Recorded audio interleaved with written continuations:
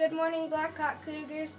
Today is Friday, March 1st, and this is Hannah and Ellie with your morning announcements. Today for lunch we're having hamburger on a whole wheat bun with corn, grains with ranch and fruit. And tomorrow we'll be having a hot dog on a whole wheat bun. Here's our extra news for today. Today is Wear a Hat, read Dr. Seuss, Cat in the Hat.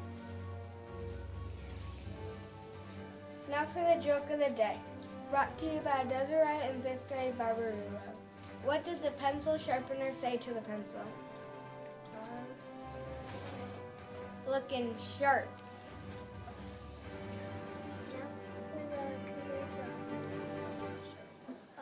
Library start work. Please come down. Will the following students please come down to the library after the video?